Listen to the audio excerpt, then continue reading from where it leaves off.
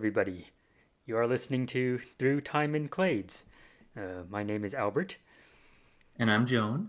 Right, this is our first episode recorded this month, that is September.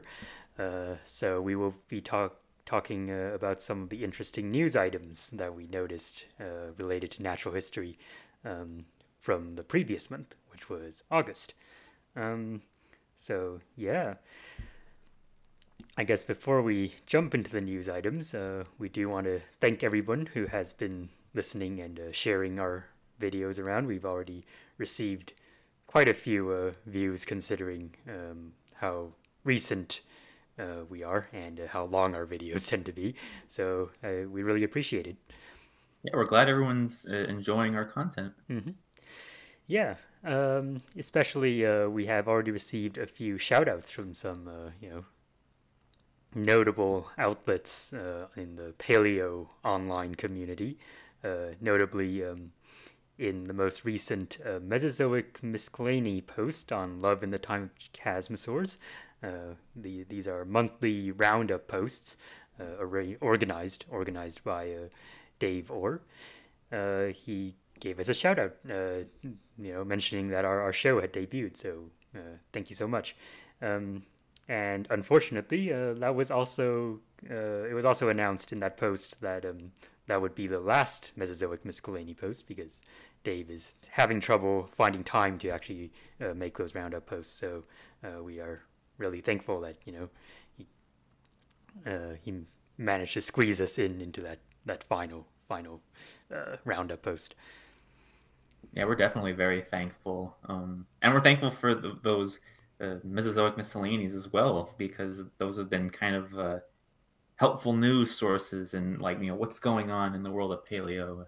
But I totally understand where David's coming from. Yeah, I imagine it's a lot of work to dig around so much to find noteworthy things to share. But we're glad that absolutely. he did. Yeah, indeed. And another major shout out that at least that we were aware of. Maybe there are others, but I haven't seen them yet. Another major shout out was Ben Chrysler sharing our our channel and the videos we had uploaded at the time to the dinosaur mailing list.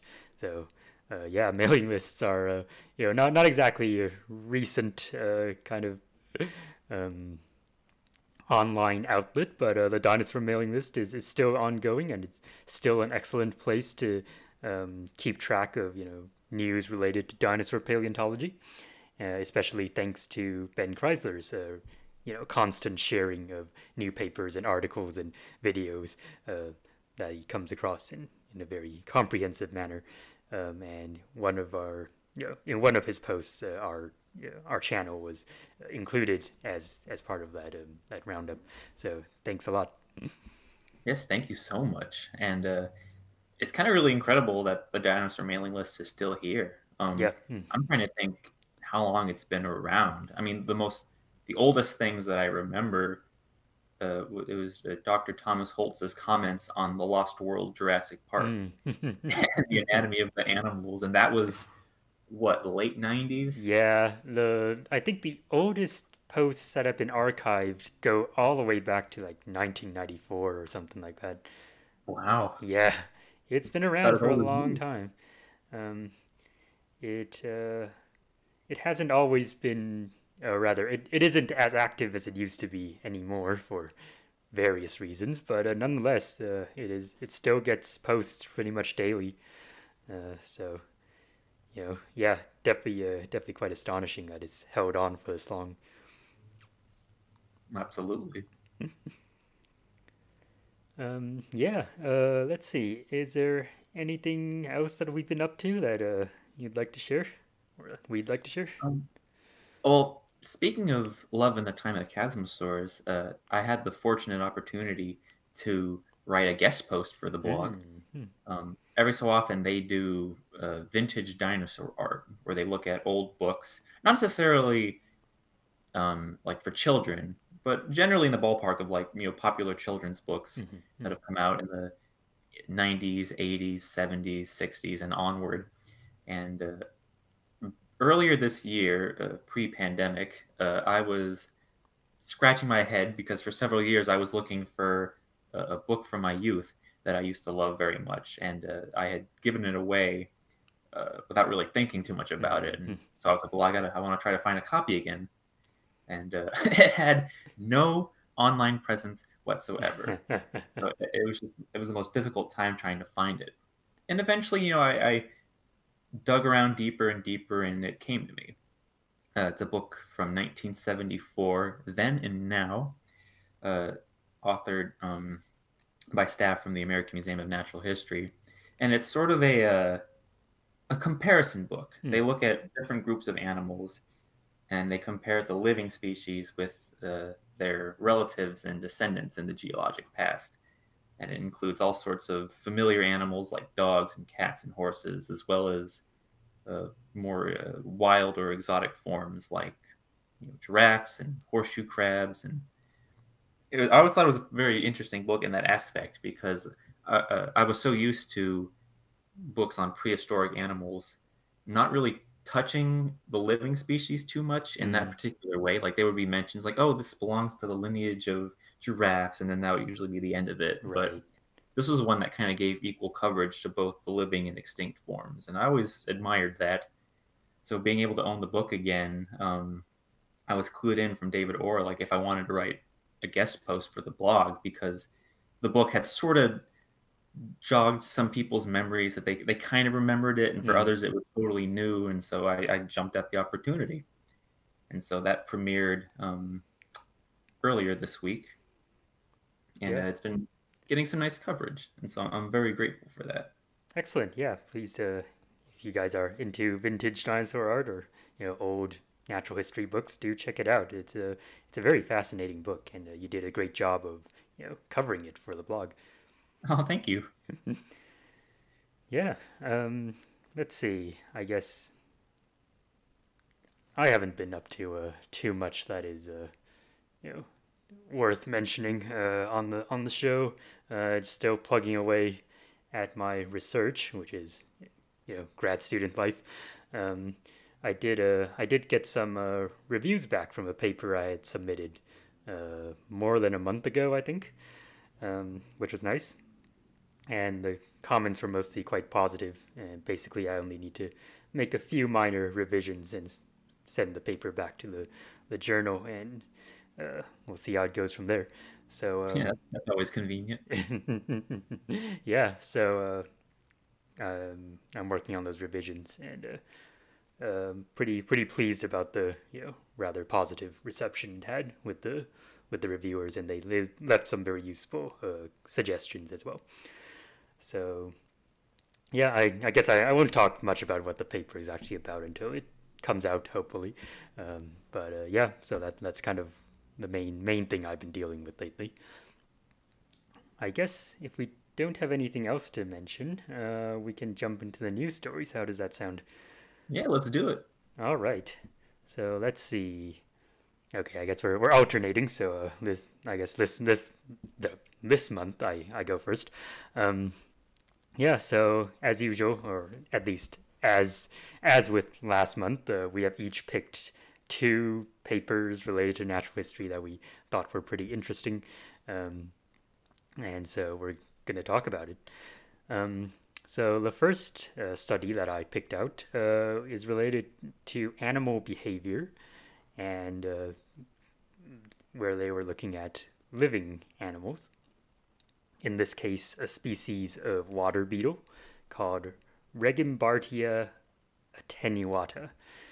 And I looked around and I couldn't find too much information about this species. I know it's an aquatic beetle, it's a diving beetle, so it spends a lot of its life living in the water. And it apparently can be found in the wild in Japan, and I'm not sure, maybe other parts of Asia as well. Like I couldn't actually find any records of it on iNaturalist, for example, which is surprising. But yeah, it's about a type of diving beetle. And so the author of this paper, there's only one author, decided to see what would happen if this kind of beetle got eaten by a frog. It's always a fun topic of study. Right. Yeah, you have to wonder like what motivates people to. I can understand the motivation, but it's just like it's a not necessarily what you expect of rigorous scientific research. It's like I'm gonna feed this animal to this other animal. Um, Yeah, it sounds like the academic equivalent of like kids in their backyard. They throw a lizard or a scorpion in a cage and see what happens. Right, right. So from what I actually found some news articles where they had interviews with this author, and apparently he has studied you know the defensive behaviors of insects and things like that. So I guess it's this is kind of fits well within the realm of that subject. But yeah, I know like I've read certain papers from say the as recently as the 1970s or so, where it's basically describing animal behavior by putting two animals in a cage and seeing what happens. And they document a lot of very interesting behaviors about how certain animals hunt or how certain animals defend themselves. But it does seem really questionable the ethics of that kind of experiment. Oh, Uh, right, and then that's assuming that animals in a situation like that would behave the same way in the wild. Right, exactly. Yeah, so it kind of it's it's understandable why people would be interested in it, and I'm sure it does give us some interesting information. But yeah, it is questionable on several several grounds. So most of the those papers that involve vertebrates that are the 1970s or earlier papers I was alluding to, but I guess there aren't really a whole lot or even any formal regulations regarding how insects are treated. So I guess this kind of experiment is still pretty regularly done on insects, and there doesn't seem to be a big controversy surrounding that. No, not judging, just just highlighting that fact. So in any case, the at least the species, or at least one of the species of frog, and this particular species of beetle used in this experiment, do co-occur in the wild. So it is indeed conceivable that they would naturally meet and interact in some way.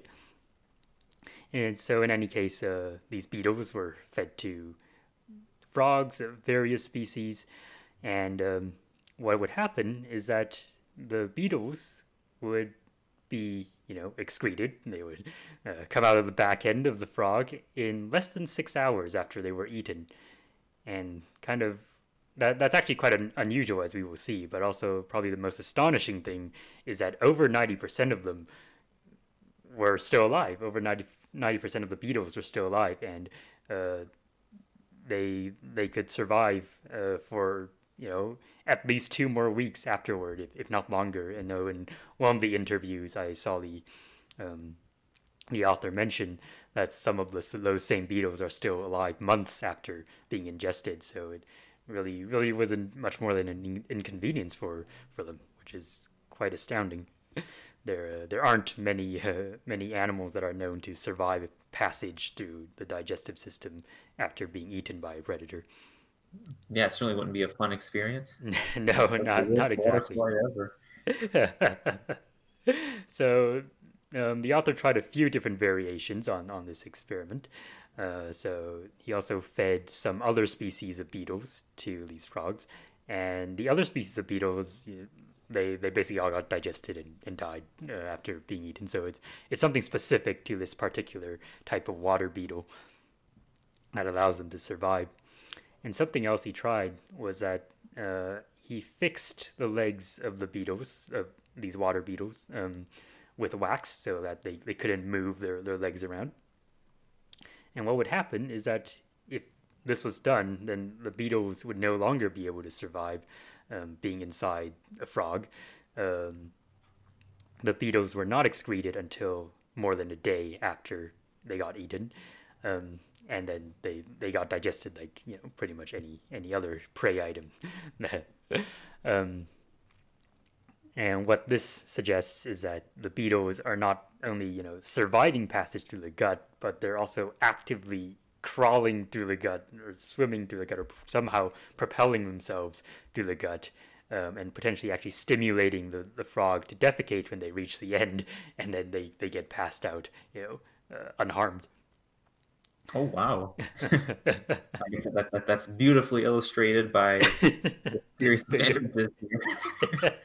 Yes, it's a yeah, yeah. He got some nice video footage, which is shown in a photographic form here.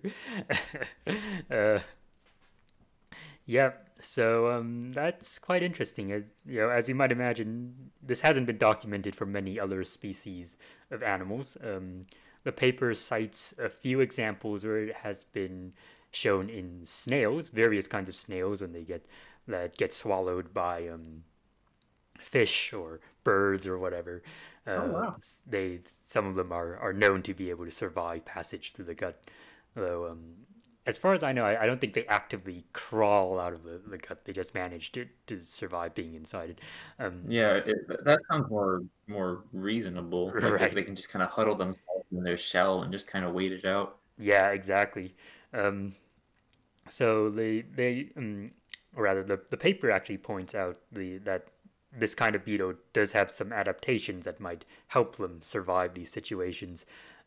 So of course it has a very tough exoskeleton, very tough shell, and in addition, because it is an aquatic beetle, it actually carries its little air supply with it, so it carries an air bubble underneath its hard wing coverings while it's swimming underwater. So the fact that it does this might help it survive in a low oxygen environment, like inside a frog. So that does seem quite reasonable. I know one example where a vertebrate was documented surviving a passage through another animal's gut, and that was a blind snake. So blind snakes are a group of these little very small snakes that live in the soil, and they kind of look like earthworms if you don't look at them too carefully. Um, and as their name suggests, they are blind.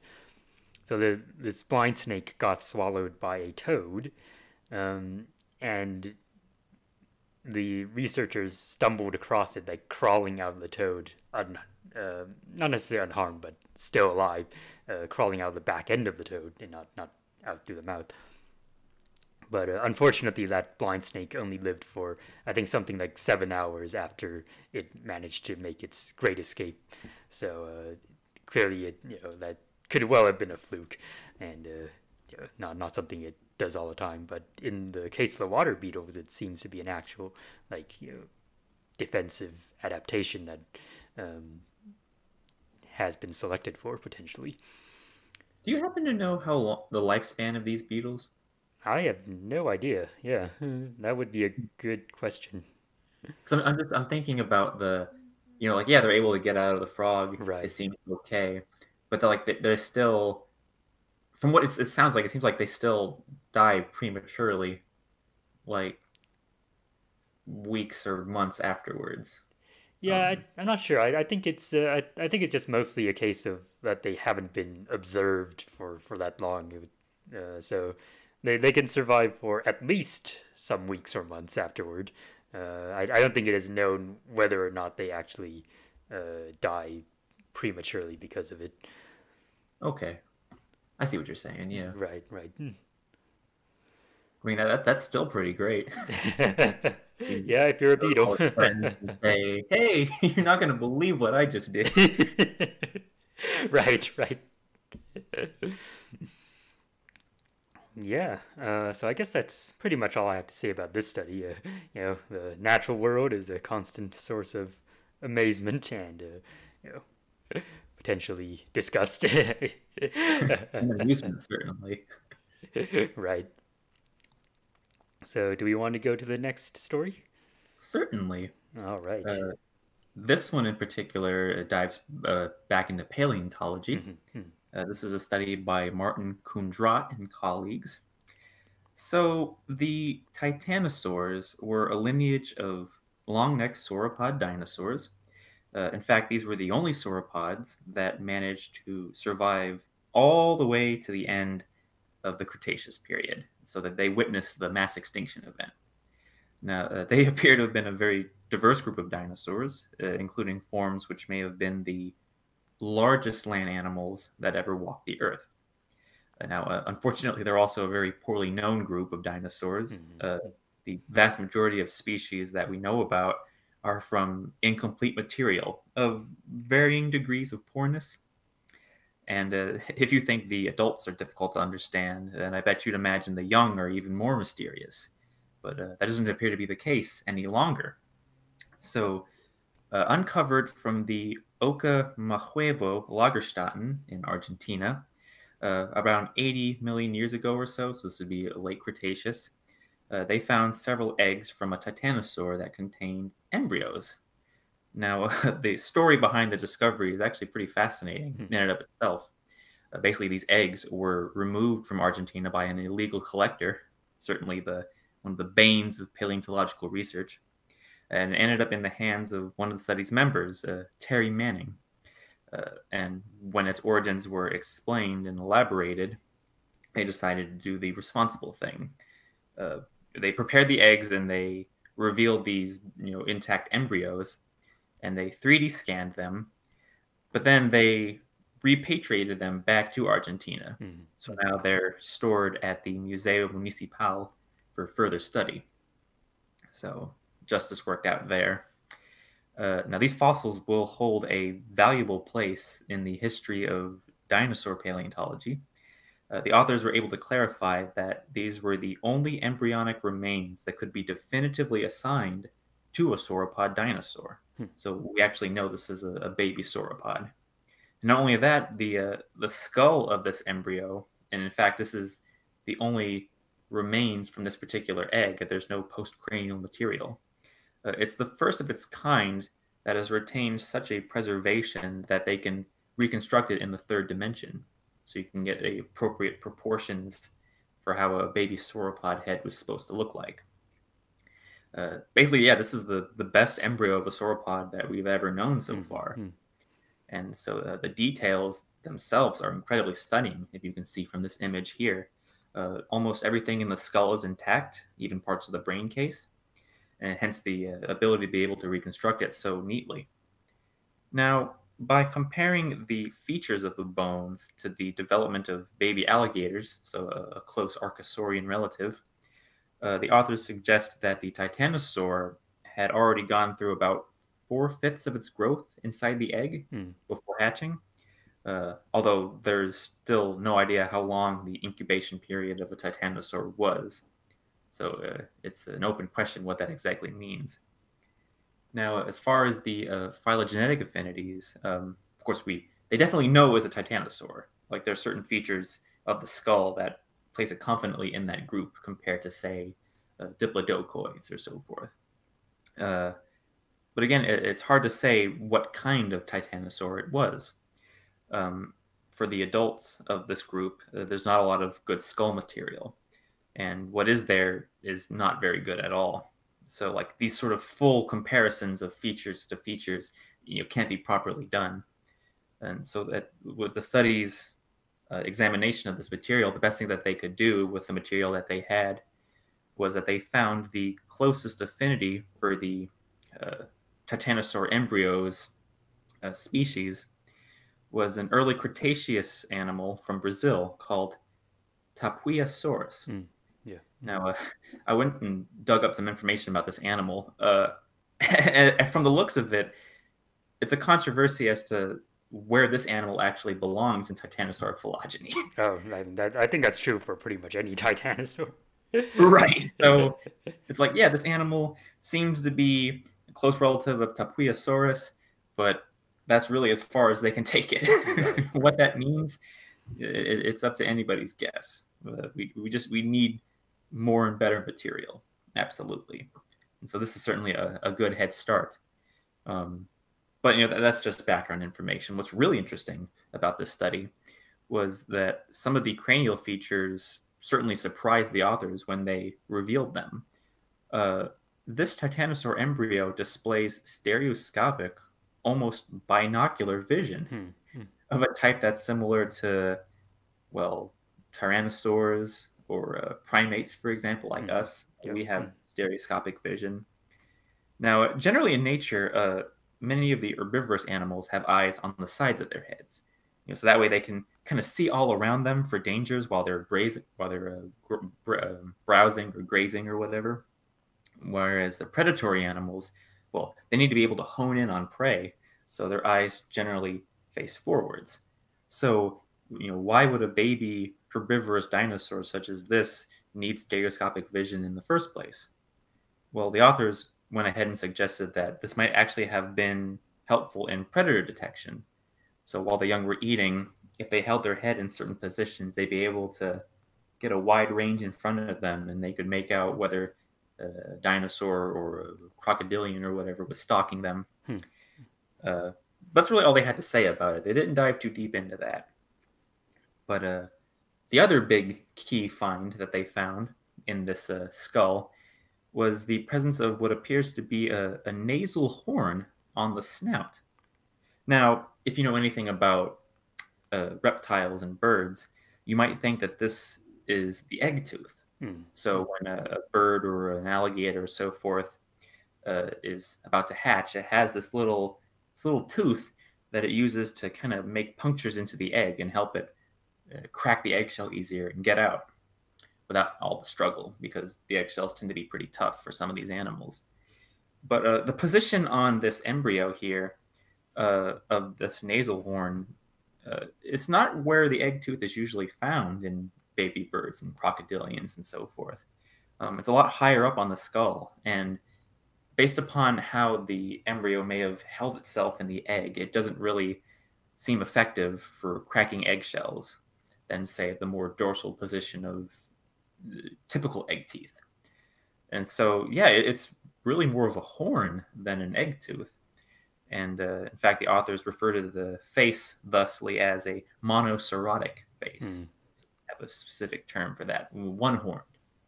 Now, this is not a feature that is found in any adult tyrannosaur skull material that we currently have. And so the authors, they don't rule out 100% that this is an egg tooth and not a nasal horn. They, Hmm. they leave that opening, Yeah. but they do suggest that this is a temporary developmental feature, that was used in a different way Hmm. during the early lifespan of these babies. Uh, Digging around some of the journal articles that were announcing this paper, they give some speculation that, well, it's a nasal horn, so it must have been a defensive thing, Hmm. right? No different than how maybe a ceratopsian might use its horns to defend itself. So again, this would be another adaptation to predation pressures, if you will. Now, that being said, I couldn't find that specific suggestion anywhere in the original study. Oh. So I'm not exactly sure where that came from. Maybe it was on the part of the journalists, or maybe there was an interview with one of the author papers. I Hmm. couldn't really figure that out too well. But in short, what we're dealing with here is one of the best juvenile sauropod skull material ever known. Not only that, one of the best sauropod skull material that we have. And only time will tell if that record becomes broken. Who knows? Maybe it already has. Just gotta wait for the announcement.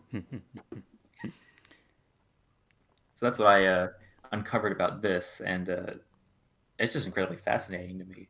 It Um, is a fantastic specimen. Yeah, definitely the nasal horn is quite curious. Yeah, I did wonder if it was a egg tooth or an analogous structure, which I guess is still possible. I know one interesting thing about the egg teeth in living reptiles is that in squamates in lizards, the the egg tooth is an actual tooth that pops projects from the mouth, um, and is used to break open the egg. But in birds and crocodilians, I think it is more of a keratinous structure, so it's not a true tooth. Um, so yeah, maybe this was their version of it, but I do know they speculate that it might have served other functions as well, like or was retained long after hatching, which would be quite different from a typical egg tooth. Oh yeah, and again, there is the assumption about the position of the embryo in the egg. Right, right. I mean, if we're going by phylogenetic comparisons, where the baby is sort of tucked in its belly, Hmm. the head kind of being held down towards the backside of the animal, Right. like then I can see how it would be difficult to be used as an egg tooth because Hmm. the head would essentially have to kind of turn itself in a way to crack the egg. Yeah. Um, but yeah, well, maybe sauropods were doing something different with their embryos, but I guess that remains to be seen. Right, right. Yeah, so I do know there have actually been previous embryonic titanosaurs found in other parts of Argentina, although they're not as well preserved as this one. So this is definitely the best look at a skull. So I think Alcamahuevo is actually the site of the earlier findings, and this one was originally let's see, I think originally being sold on the fossil market, and then before being repatriated. So it is I think the provenance is not entirely clear, although the dealer, according, and I just pulled up the paper just now, Yeah, the dealer apparently said that it came from the Allen Formation. yeah, that's always frustrating. I know a lot of this material, gets stolen from sites Yeah, and usually never sees the light of proper scientific analysis because right, it doesn't go into a museum. It probably ends up in somebody's mansion as a display right. piece or something, or is sold somewhere else and is just kind of kept locked away. Um, yeah, it's frustrating because it's like who knows what sorts of really helpful specimens are just kind of out there Oh somewhere. gosh, yeah, absolutely. So, Not only that, with like no background information, mhm, the strata and the locality and the dates. right, As I understand, a lot of those fossils, if they ever are retrieved, they're almost useless right, because you can't really do proper study on them. mhm, I think some institutions like won't accept them yeah, anyway if they're recovered. right, If right. that's correct. Yeah, it's an unfortunate situation. It is a good thing that this one got retrieved and placed into the scientific trust. But yeah, that is a major issue in paleontology. Alrighty. Well, I've said Mhm. everything I need to say. Was All there right. anything you wanted to add? I think that was all mostly what I had to say too. I guess the last kind of minor thing I want to point out is I like how they put these cartoony, goofy eyes on the figure. I've seen that a couple times Right, before. right, It's like, oh, by the way, the eyes are here, just right, in case you couldn't tell. right.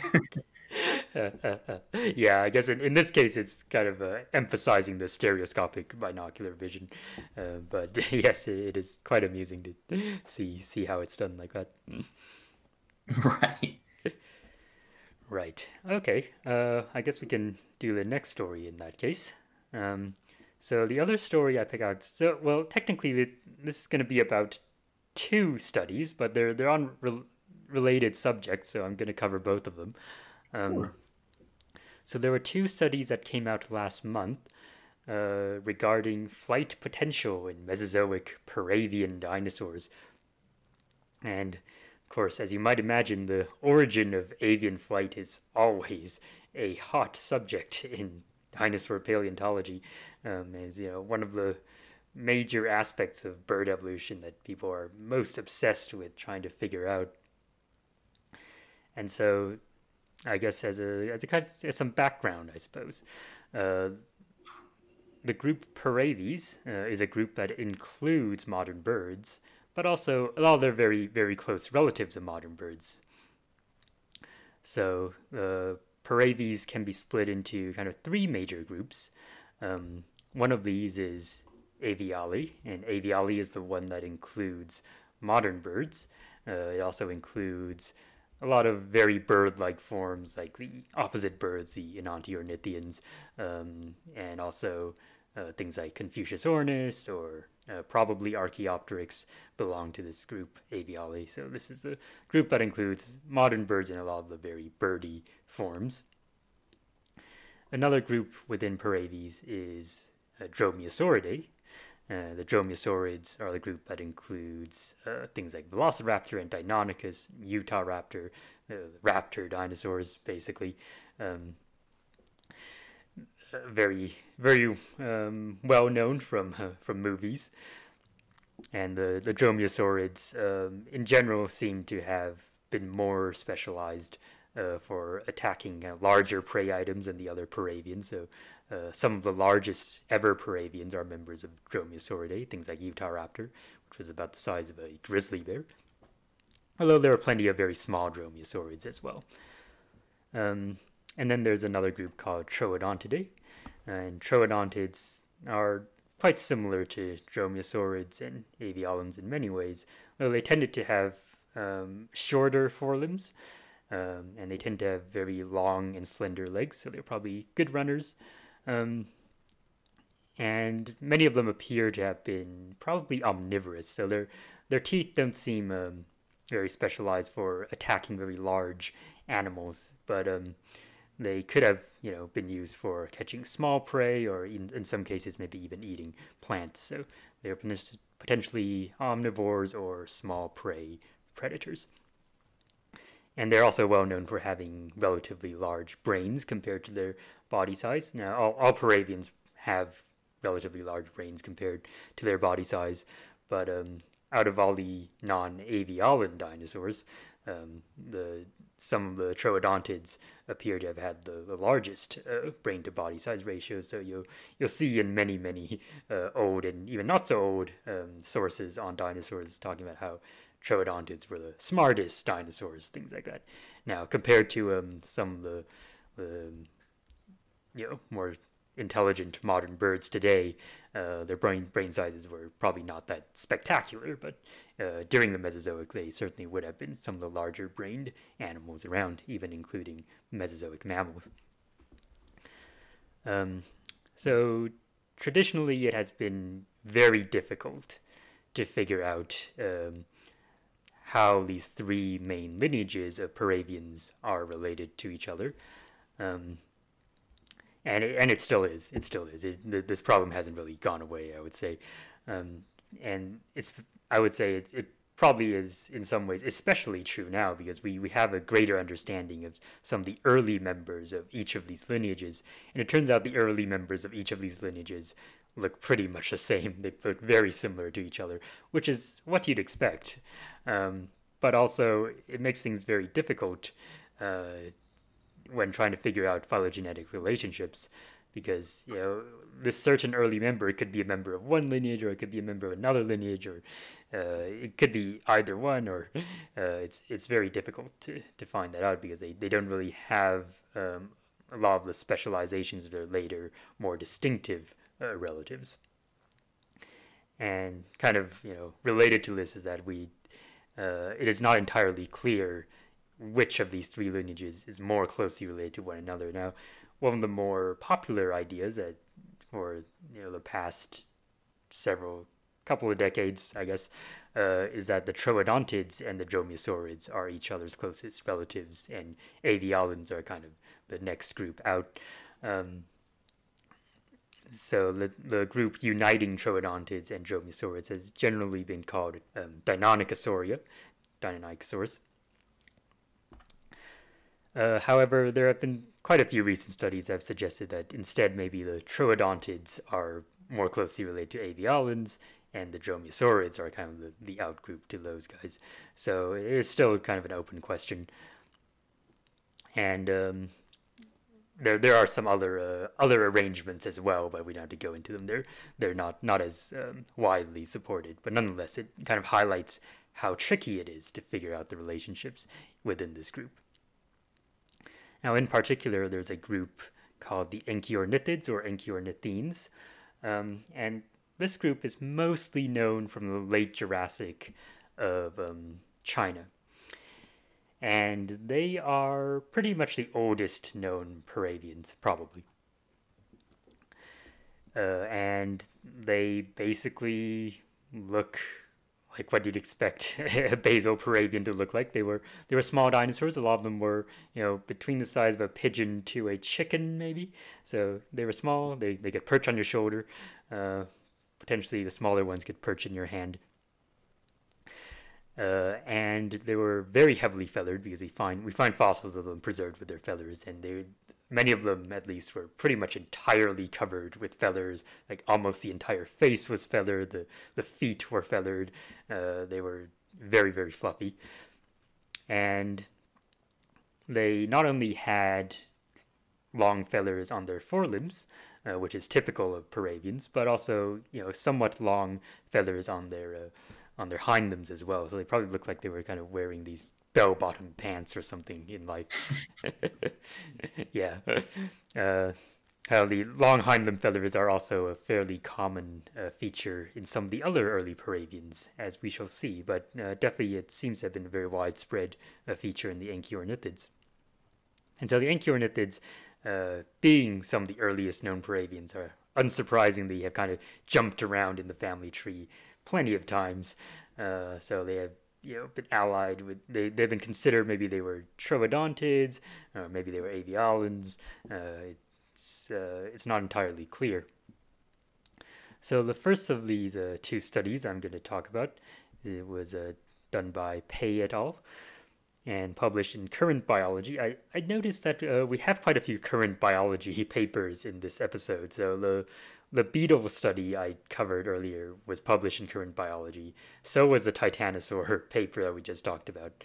And so is this one that I'm talking about right now. So Yeah, I mean, we were looking for, current biology stuff to talk about. So what better place to look? It is quite appropriate. Yeah. That was not intentional, but it does seem like quite a few interesting studies were published in that journal the past month. Now, plenty of interesting studies are published in that journal all the time, but especially this month, apparently. So they did a number of things, but the main thing they actually wanted to figure out was how well all these dinosaurs could fly. Because, as I mentioned, many of these dinosaurs are small-bodied, and they have these long forelimb feathers forming a wing-like structure. So it is believable that at least some of them had some kind of aerial locomotion capabilities. But something else they did was that they updated a phylogenetic analysis, or they updated a phylogenetic data set and ran an analysis based on that.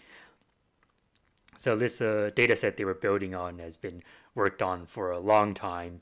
I think it pretty much originated with paleontologists working at the American Museum of Natural History in New York, trying to assemble this giant data set, figuring out relationships of birds and bird-like dinosaurs. And this data set actually has a name. It's called the Theropod Working Group Dataset, or TWIG for short. And so this is, I guess, kind of the latest incarnation of it.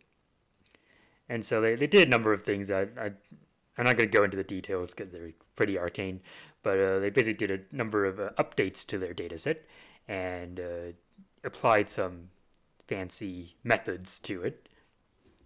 And what they found for this particular iteration is that they found troodontids and dromaeosaurids as each other's closest relatives. So they're united in that group, Deinonychosauria. Whereas the Enchiornithids were found to be an early branch of the avialans. So this is the best supported kind of topology of relationships that they discovered. Now, of course, that will still be open to plenty of question in future research or in light of new discoveries, but that is at least the one they favor for now. Now that they have a what seems to be a robust phylogeny, what they wanted to do was figure out the flight capabilities of these dinosaurs, but also kind of map out where flight occurs in this family tree. And so they looked at a huge range of these paravian dinosaurs, and even some other non-paravian theropods as well. And they used basically two proxies to estimate how well these extinct animals might have been able to fly. So one of these was wing loading. Now, wing loading is basically how much body mass an animal has, so how heavy an animal is compared to the size of its wings. So an animal with very large wings compared to its body size has a relatively low wing loading, and one that has relatively small wings has a high wing loading. And as you might imagine, it is typically easier to get into flight if you have a relatively low wing loading with larger wings compared to your body mass. So they did that. And something else they did was they calculated specific lift. And what this is basically they were calculating, given an assumed amount of flight muscle that these animals might have had, and the amount of muscle, the amount of power that these muscles could generate based on modern birds. Whether or not these animals could generate enough power to fly, basically, given these parameters. So, as you can see, there are quite a few assumptions that go into that. But still, it's probably not bad as a proxy for comparative purposes, and they were pretty conservative in terms of the values that they used for those parameters. So what they found was that there were some non-avialan dinosaurs that appear to have been capable of powered flight, or at least that within these parameters could have plausibly performed powered flight. So most of the avialans were capable of power flight under these parameters, which is not that surprising. Now we're still not entirely clear how well kind of early paravians like Archaeopteryx or early avialans could fly, but it's generally not that controversial to suggest that they could.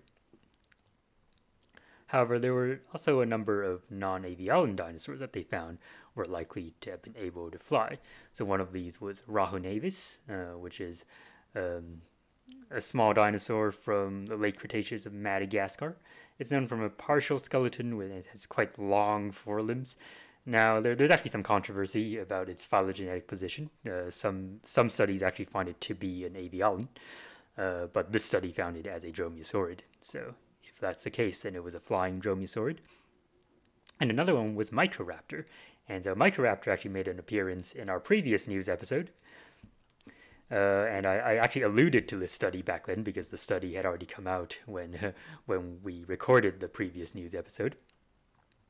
So Microraptor, just to review, was a small dinosaur from the early Cretaceous of China, and it is known from many excellent specimens, some of them preserved with feathers, and it had these very long feathers on its forelimbs and also on its hind limbs as well.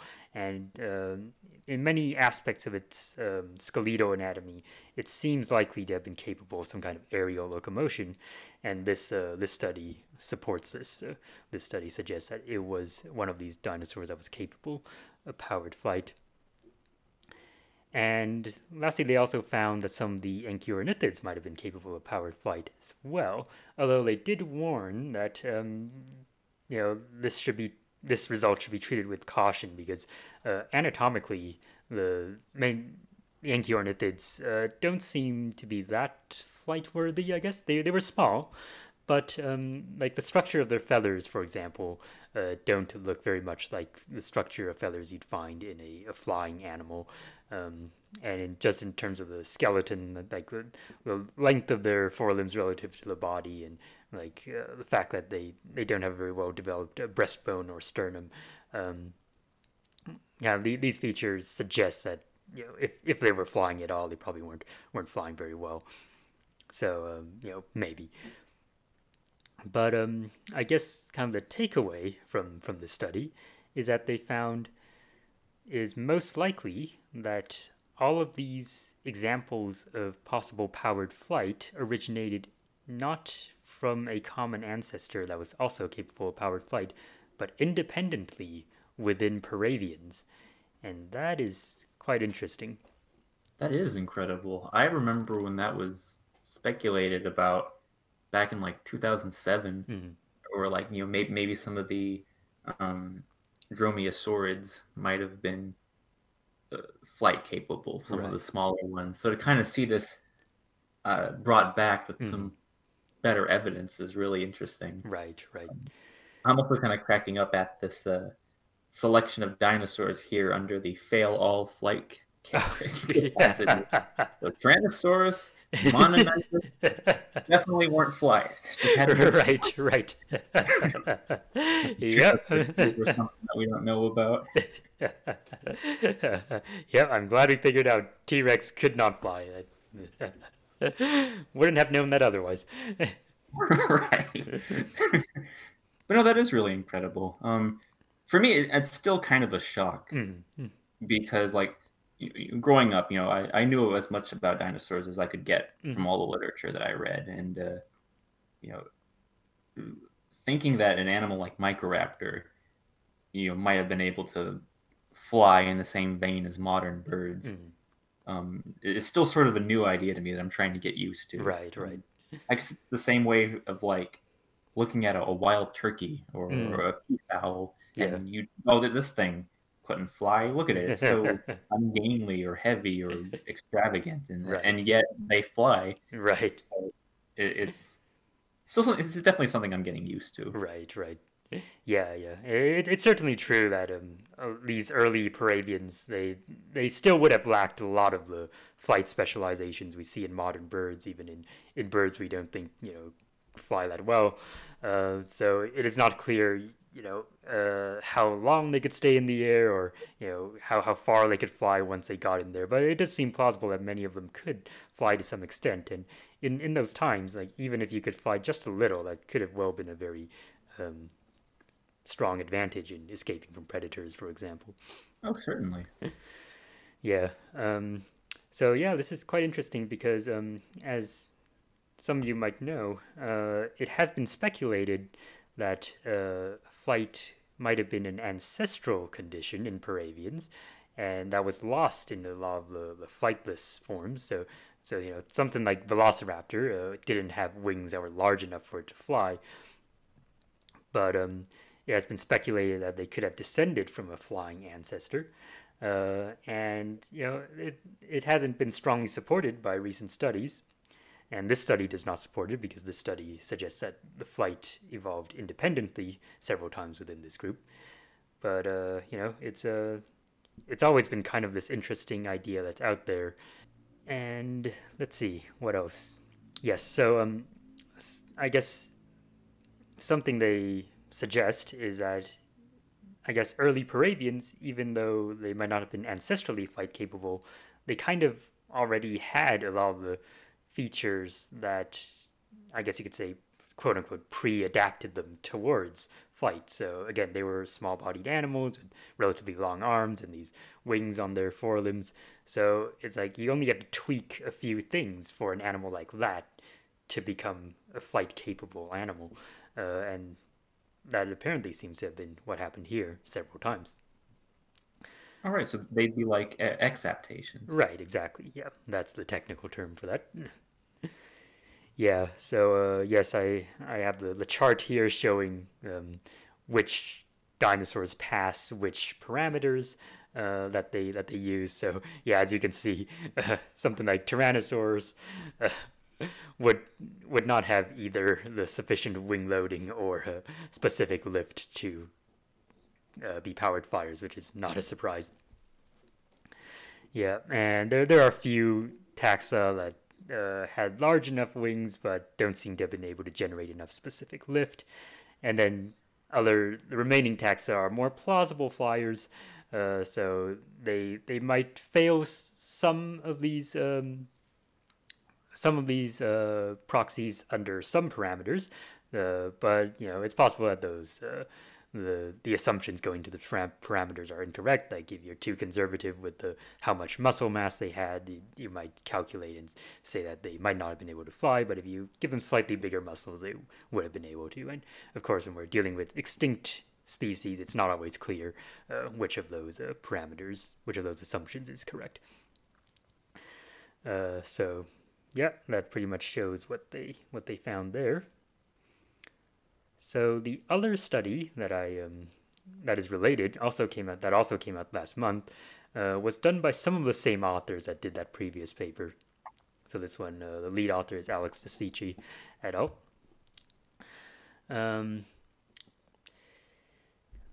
This paper was part of a huge volume of papers. So there was a special volume published by the American Museum of Natural History on Peniraptoran dinosaurs. And Peniraptoran dinosaurs are a group that includes paravians and also the oviraptorosaurs, which are another group of kind of feathered and winged dinosaurs, but almost certainly the oviraptorosaurs could not fly as far as we know. In fact, they were included in that study I just talked about, and none of them passed those proxies for flight potential. So they were winged but not non-flying dinosaurs. So this other study that was published in this volume also looked at flight potential, but they kind of use some different approaches. And so they focused in on just a few of these early paravian taxa that have been plausibly suggested to have been flight capable. So they looked at the Enchiornithids, they looked at Microraptor, and they looked at Archaeopteryx, which is probably an early avialin, although there's some uncertainty about that. Something else that they did is they didn't only look at one specimen for each of these groups. They looked at specimens of different body sizes to see if kind of different body sizes, throughout growth, for example, might have been able to change the flight potential in these dinosaurs.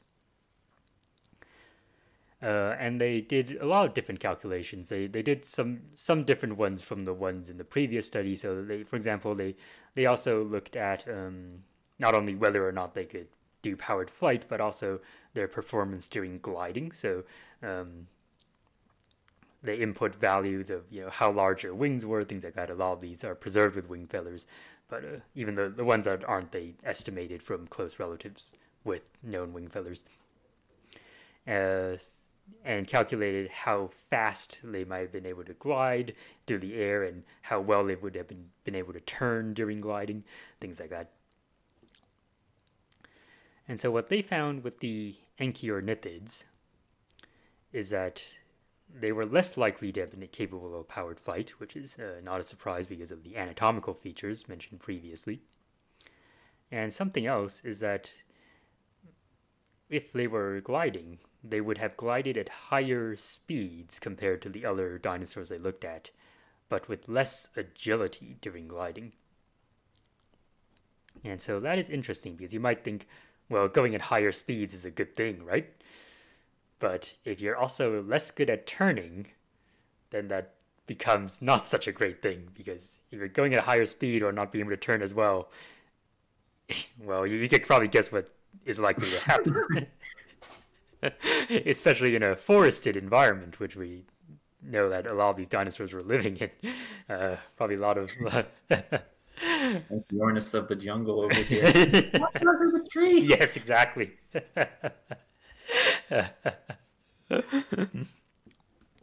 So, based on this, it seems that it was a lot less likely that Enchiornithids were moving through the air much, if at all. And something else that they found. Oh, I guess, by the way, I should explain the chart. So the chart here is basically estimated gliding speed. And they did warn not to take the actual values, the actual numbers themselves, too literally. Because they rely on a lot of assumptions based on living birds. But nonetheless, they're useful for a comparative measure that Enchiornis would have had higher glide speeds than Microraptor. And so, yeah, you can see that the values for the different specimens of Enchiornis are consistently higher. And I think the different colored bars represent different body mass estimates. So obviously there's always a bit of uncertainty when trying to estimate the body mass of extinct animals. So they tried different numbers there and see what happened. Something else that they found with enchiornithids is that there doesn't seem to be any obvious trend related to body size when it comes to flight performance. And so they also interpret that as suggesting that they probably weren't really doing much flying, if at all. Because if something is specialized for flight, you might expect, they might get better at flying as they got bigger and older, or some kind of trend might be there. But there's no obvious trend with the enchiornithids, so that might suggest that they weren't really doing any flying, if at all, or much flying, if at all. With Microraptor, what they found is that it probably could do powered flight, so agreeing with the previous study. And also that it seems to have had decreasing flight potential with increasing body size, which doesn't necessarily mean that the bigger specimens were bad at flying, but it probably would have been, it might suggest that it would have taken them more effort, for example, to get off the ground, or it might have taken them more speed if they wanted to take off. So either jumping speed or running speed, because that's pretty much all powered flying animals take off by jumping into the air. And we actually do see this in some modern birds, especially a lot of the galliforms, chicken-like birds. Some in the adults, it takes a lot more effort for a lot of the adult galliforms to take off the ground compared to if they were a little smaller and younger. But they do manage to get around this by having much bigger muscles than the adults. So it's not really a big doesn't really hamper them that much compared to the juveniles. So it's possible that something like this was happening in Microraptor as well. And in Archaeopteryx, it's actually even more similar to some of those galliforms, because in those galliforms, what happens? Obviously, the very little chicks don't fly that well, if at all. But they get a little bigger and they start to be able to fly quite well. But then they get to their maximum adult size and they start having more trouble, or at least require more effort to take off. And in Archaeopteryx, what they found is that at medium body sizes, it seems to have had the highest flight potential. That's such an interesting situation. Mm-hmm. I guess would there be a higher survival advantage to, I guess, being able to fly a little bit better when you're in between really young and really old? Yeah, that's a good question. Whether or not there's an advantage to that. So I think one of the most famous examples of that is in the megapodes, which are a group of galliforms.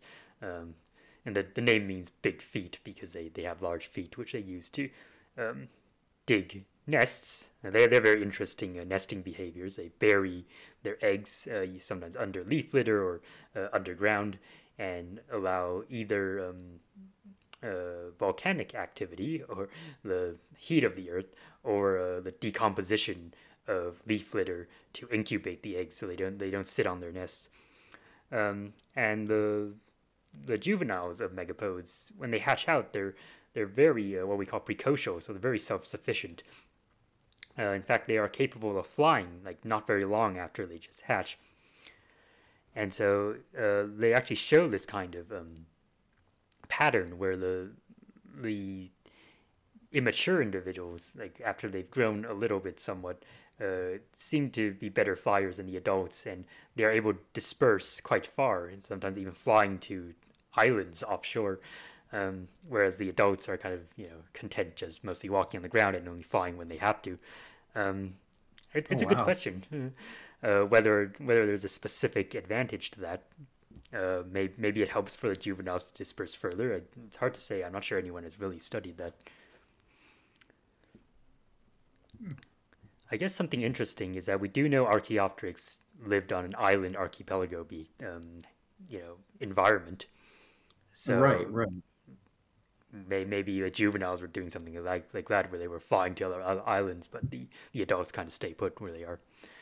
Like the reconstructions of Archaeopteryx in a big forest aren't necessarily accurate. Mm-hmm. Yeah. Those islands appear to have been very dry, so most of the vegetation would have been quite, low shrubs and things like that. Probably not trees, mostly. So they're probably more akin to shorebirds, wouldn't they? Yeah, in some ways, yeah.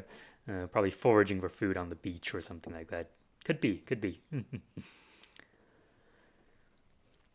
um, yeah, so I suppose I guess something else that just came to mind is that pretty much I think nearly all of the Archaeopteryx specimens we have are individuals that were still growing at the time that they died. Um, so that could provide some support for that because the fossils of Archaeopteryx that have been found were preserved in lagoons, so they were probably flying over the lagoons or something when they died. Um, and if that's the case, the fact that they are all still growing individuals might support this kind of hypothesis, where the immature individuals are better flyers and being more adventurous. Um, that would be That's interesting interesting. to look into. Yeah, that reminds me. Going back to Microraptor for Yeah. a little bit. I noticed here, decreasing flight potential with Mm-hmm. increased body Yeah. size, Yeah. Mm. and then on the previous study, Right. that flight capacity, Mm-hmm. I guess gradient. You have one Microraptor that passes all Mm. like characters, and then some of the other Microraptors Right. are lesser in that. Right. Are and I'm sure you could clarify this for me. Each of the Microraptor specimens, are they? Is it different ages of one species, or are they supposed to be different species? Oh, that is tricky. The current consensus seems to be that they're likely all one species, but there have been several species that have been suggested, and it's certainly not out of the question that they could represent several different species. There are some interesting anatomical differences between some of the specimens, but the problem is that there's no kind of consistent anatomical difference among the specimens. Like some of the specimens have this feature but not this other feature, and then this other one might have the other feature but not the first feature, and so on. And you don't really Okay. see any kind of consistent pattern um, in the specimens that we have. So it's hard to say. And what they did with this study, the first study, is that they tried different mass estimates with Microraptor, and so under different mass estimates, Microraptor may or may not pass all of the proxies that they set. Um, Okay. yeah. So we do have specimens that clearly show a gradient of body sizes, but it's not entirely clear if they all represent one species or not. All right. I was asking because I was curious if there was a possibility that there might be different flight capabilities among different species within Microraptor, Hmm. if that was the case. Right, right. Yeah, it wouldn't surprise me at all. Yeah. Um, it's a good question. Yeah, we just had to figure out the taxonomy first, which is not straightforward. Right. First things first. Right, right.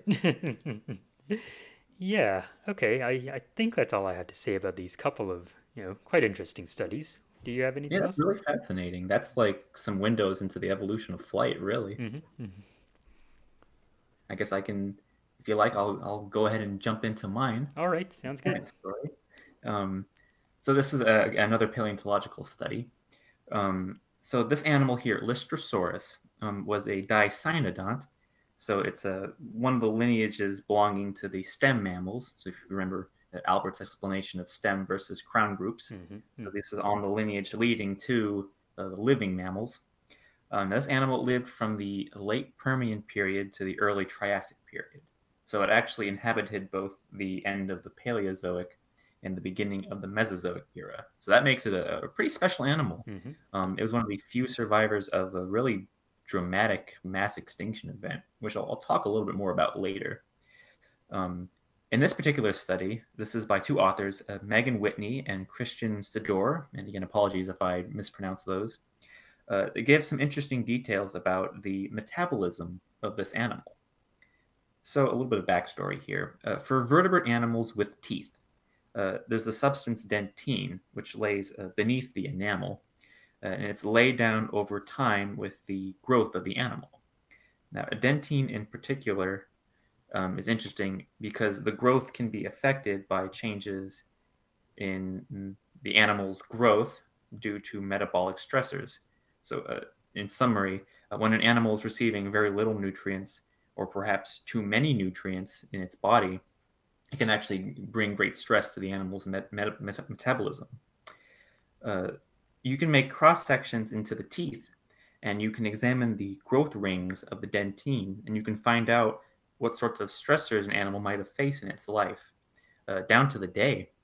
And that's what the authors did for Lystrosaurus. Now, this animal has quite a widespread distribution. Hmm. There's been fossils that have been found from Antarctica all the way to Russia and in between.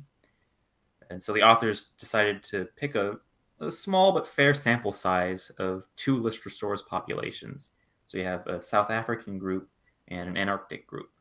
And of course, keep in mind, I mentioned all these different continents, but during this time, all the continents would have been together as a supercontinent called Pangaea. This is when that famous supercontinent was in its heyday. So they made cross sections into the tusks of these animals, which in this case they kind of hung down from the cranium, almost like saber teeth. And these are the best indicators to use because there had been previous research that found that for Lystrosaurus, the tusks do not stop growing throughout the life of the animal. And what's interesting is this is comparable to the incisors of rodents and the tusks of elephants. Mm. So, as a general rule, if the dentine lines in the cross section are thin and uniform in a row, well, then the animal is growing normally. But if there are places where they are thicker and a little bit more sporadic in distribution, well, then that tells you that the animal was facing stress on its metabolic processes at certain points of its life. Now, on the next slide here, Mm-hmm.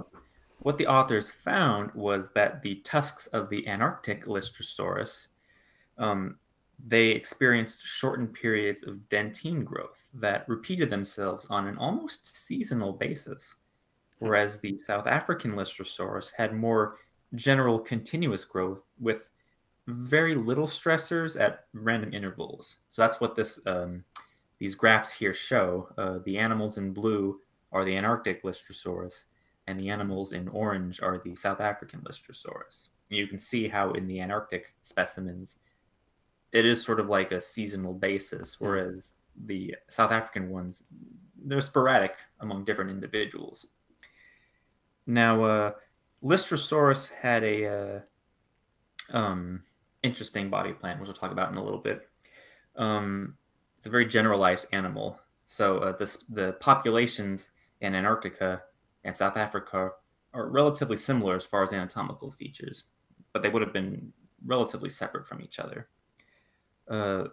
Among rodents that hibernate, their incisors, when you do cross sections, they show this very same pattern of seasonal stress that is seen on the Antarctic Lystrosaurus specimens. And so this suggested to the authors that, at least for these particular populations, maybe Lystrosaurus could enter a state of torpor. That is where the body experiences a temporary period of physiological inactivity. Basically, the mental and physical processes shut down, not fully, because then the animal would die, but just enough so where they can get the rest that they need, and they can kind of save energy stores. Mm-hmm. So it's sort of like hibernation, which I think is included in that definition too. Yeah. Now, even in a world like the early Triassic, you might think that it's all humid and tropical, but actually, there was still dramatic seasonal change, at least at the poles. And Antarctica, in particular, being in its location, it was a very high altitude environment back in the day, and it got particularly cool during certain parts of the year. Now, not like glacier cool, but still fairly cool compared to the more equatorial regions. And so animals in that area almost certainly had to have adapted themselves to those types of conditions. And Lystrosaurus would not have been an exception by any means. So perhaps these animals underwent torpor during the cooler seasons, so that they couldn't lose excess energy, and they could save their strength for when the climate got warmer. Right. And they can look for food and browse.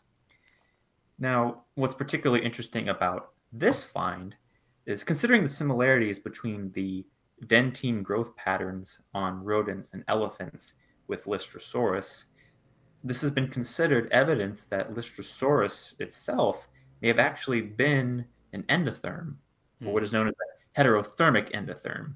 That's to say, it would have been, quote unquote, warm-blooded, but it could switch between generating an internal body temperature and getting energy from its environment when it needed. Now, this does make sense in one respect. Most of the living mammals are endotherms, and given that Lystrosaurus was a dicynodont on the lineage leading to the mammals, well, it might make sense that maybe endothermy would have originated that far down the phylogenetic tree. Now, this has been a major controversy in paleontology. Yeah. When does endothermy evolve among the synapsids? And you could argue that this study provides an important piece of evidence to that puzzle, but it's not the be-all and end-all. Especially considering that endothermy and ectothermy are more of a spectrum than this animal is strictly warm-blooded, this animal is strictly cold-blooded. Right. I mean, even those terms are problematic. A warm-blooded animal doesn't literally have, warmer blood than its contemporaries. It's just a colloquial term that's never really gone away. Right. To the best ability of some people. That's why nowadays you tend to hear endothermy and ectothermy more, Right. but those are supposed to be synonymous terms with each other. Endothermy with warm-blooded and ectothermy with cold-blooded. But I digress. Incidentally, the study also lends some interesting support for the idea that the Antarctic region of Pangaea was a refugium for organisms. So that is to say, during and following the end of the Permian, it was an area where animals and plants and other organisms were able to kind of hang on and begin repopulating the Earth following this great mass extinction event, which on the next slide I'll give some details for. Now, for those who might not be familiar with this, the end Permian mass extinction event, nicknamed the Great Dying, especially in popular literature, was the largest and most disastrous extinction event known in the history of the Earth. Around 252 million years ago, so this is towards the end of the Permian period, there would have been a substantial series of volcanic eruptions in the Deccan Traps. So this is an area in India. And these lasted perhaps 1 million years by some estimates. So a very long time of just continuous volcanic eruptions where enormous blankets of lava were being poured all over the landscape, and you had this huge release of carbon dioxide into the atmosphere on the level of gigatons. So that is billions of tons. So if you want to do the math, it's been estimated that around 170,000 gigatons of CO2 were released into the atmosphere. That is unheard of in the modern world, to say the least. Not fun at all. So as you can guess, this resulting greenhouse effect caused such a deadly warming of the Earth's climate that the land dried and the oceans became acidic, and on the order of 80 to 96% of all living things on the planet went extinct. And that includes many of the synapsids related to Lystrosaurus. Now, given its worldwide abundance on the Earth following the Great Dying, it has been a bit of an open question as to how this particular animal managed to survive so well compared to all of its contemporaries. It's almost miraculous. Well, if you look at the study, it might provide a key answer. If Lystrosaurus was able to undergo torpor, then surely it could have withstood some of the harsher periods of the increasingly warming global climate all the way to its conclusion. And there is additional evidence that had been found previously that shows that Lystrosaurus was actually a burrowing animal. That would have provided extra security during those harsh times. And as I mentioned with the anatomy, it was very generalized. It was an herbivore, but it was not very specialized in any one way to its anatomy. It wasn't hyper specialized as other organisms tend to be. And as a rule, generalized animals with such flexible lifestyles tend to be the ones that survive mass extinction events, go on to repopulate the Earth. Hence the reason that perhaps Lystrosaurus was able to survive and prosper. So yeah, all in all, I thought this was a very fascinating study. I certainly would love to see more and similar work done on the other stand mammals Mhm. of this type. Maybe this can help us crack that infamous code about where endothermy evolved. Yeah, absolutely. Um, Albert, was there anything you wanted to add to that? Not too much. I do think it's a very fascinating study, and yeah, it does gel pretty well with speculation about how Lystrosaurus might have been able to survive. I think it's very interesting how they found there were differences between the different populations, because that does make sense and shows how within kind of this genus there were different adaptations in different regions, and it also kind of sheds light on how this animals survived in polar regions, because that's always a somewhat interesting topic when looking at what the polar regions would have been like in the deep past, in the distant Right. past. Yeah, yeah, especially populated by animals for which their physiology might not have been very familiar to us. Like, well, what were they doing? That's always interesting. Oh yeah, and it's like, yeah, you hear the word Antarctica, and your mind is taken to the present day. Hmm. Enormous glaciers, little to no vegetation, penguins and seals and Hmm. mites and things. But in the Triassic, it was a forested environment full of conifers and tree ferns and reptiles and synapsids, and huge contrast to today. Yeah, right, right, We could easily do a whole episode about Antarctica's prehistory. right. Absolutely. And there have been people that have done it very well. I'm thinking about the episode of PBS's Oh Eons, yeah, that's right. They did do one. Yeah. and so if you want to learn a little bit more about that, we recommend checking that out. Mm-hmm. Yeah, that's right. Um, yeah, and but yeah, despite the somewhat different climate, there would have still been something like 6 months of darkness and 6 months of daylight. So Right. that nonetheless would have caused some interesting selective pressures on the organisms living there, which we do seem to see in this case. Right. That kind of reminds me of the episode of Walking with Dinosaurs. Yes, yes. That sort of introduced that to me. Right. The idea of it may not have been snowy winter during the Antarctic Mesozoic, but those periods of darkness. Right. Incidentally, if I remember correctly, that episode they talk about it taking place in Antarctica, but I think the fauna is supposed to be from southern Australia. Yeah, that's right. Yeah, I yeah. don't know what happened there. I guess it figured because the land masses were connected, they could extrapolate. Right, right. Well, I guess that being said, that is the end of our show. Hmm. As always, our acknowledgments. The fantastic introductory music is made by Henry Thomas, and we thank him very much for that. Of course, the color scheme for Albert's Alvarezsaur avatar, I'm try saying that 3 times fast, Right. is thanks to Alicia Hutchinson. So we thank her for that. Hmm. And of course, if you want to find updates to new episodes, you can check out our Twitter at Time and Clades. Our YouTube page is Through Time and Clades. You can search that and find our backlog of episodes. And if you have any questions at all about material that we talk about on this show or in general, you can feel free to hit us up at our email, timeandclades@gmail.com. And of course, on our YouTube page, you can find in our description, you can find the links to references and notes for this episode if you Hmm. want to dive a little bit deeper into the topics that we discussed today.